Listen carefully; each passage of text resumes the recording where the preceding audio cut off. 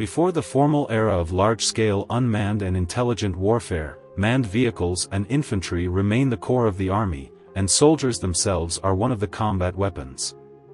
Just like firearms and vehicles, they also need to consider how to maintain their optimal condition. However, the specific conditions vary from country to country, and the living environment and supplies provided to soldiers are also different. Today, let's take a brief look at a few living standards for soldiers established by European and American countries. Haircuts are a common practice in our daily lives, but have you ever wondered why male soldiers often have short hairstyles, such as crew cuts and buzz cuts? Even in units near extremely cold polar regions, excluding countries such as India, the same requirement applies. So why is this requirement in place? First, it is considered from a hygiene perspective. Most soldiers are not sitting in air-conditioned offices. Daily training and patrols are very strenuous, and high levels of physical activity mean a lot of sweating. Long hair can create a warm and humid environment that easily breeds bacteria, and even parasites such as lice. In densely populated military units, this is not a good thing. Short hair basically solves this problem and is easy to clean. Short hair exudes a spirited and vigorous vibe. Morale is a direct manifestation of a military's combat capability, and short hairstyles can better highlight the soldier's spirited and vigorous demeanor, so it is necessary to regulate the soldier's hairstyles. Just imagine dozens of non-mainstream youth in military uniform standing there. They may have a lot of personality, but they are far from the image of a soldier in our hearts. As mentioned earlier, sweat is not good for soldiers. Sweat accumulates easily on the head, armpits, groin, and feet, leading to health problems such as body odor and athlete's foot. Talcum powder can keep the skin fresh, absorb sweat, and reduce the occurrence of prickly heat, so it is a common item in European and American armies.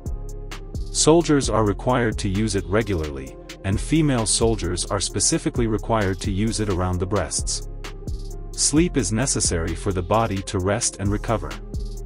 Although we see a lot of non-stop training and soldiers being called out for training in the middle of the night in movies and TV shows, we won't judge their authenticity for now.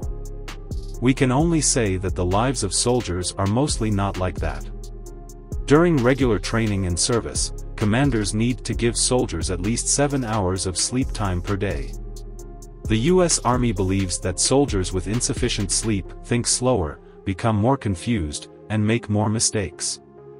Even if a soldier is sleepless, it is best to lie down and relax, at least allowing the body to rest. Dehydration is the biggest enemy of soldiers, and the importance of frequent water intake is well understood. However, soldiers should avoid holding their urine. Urination is a normal bodily function, and drinking more water naturally leads to more urination. Holding urine can bring about problems that should not be overlooked. Due to the lack of flushing in the urethra, bacteria can invade the body, leading to urinary tract infections, kidney infections, and weakened immunity.